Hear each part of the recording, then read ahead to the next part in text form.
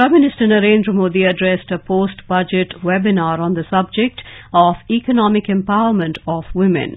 It was in the series of post-budget webinars organized by the government to seek ideas and suggestions for effectively implementing the initiatives announced in the Union Budget 2023.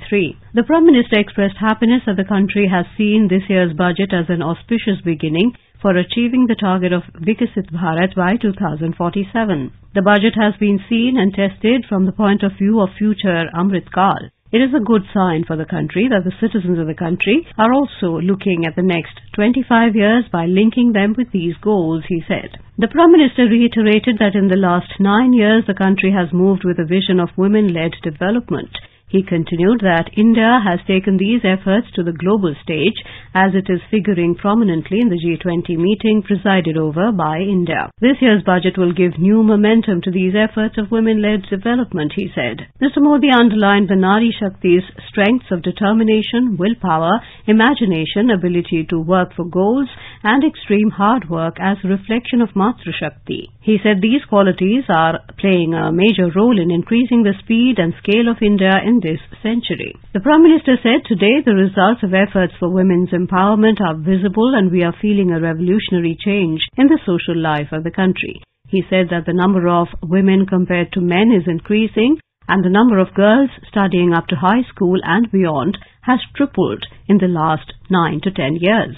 Girls' enrollment in science, technology, engineering and maths is at 43% today, more than countries like America, UK and Germany. In fields like medical, sports, business or politics, not only the participation of women has grown, but they are leading from the front.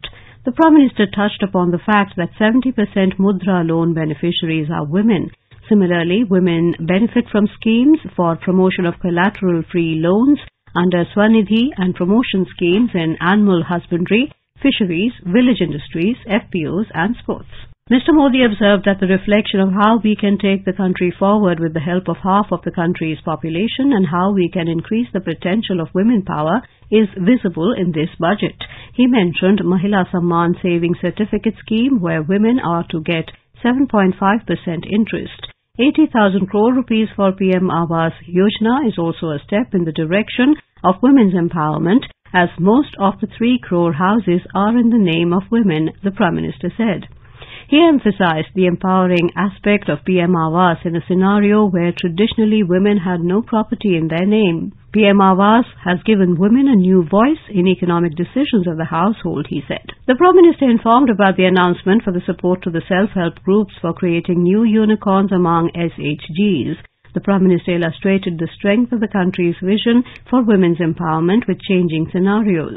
Today, 1 out of 5 non-farm businesses is run by a woman. More than 7 crore women have joined self-help groups in the last 9 years.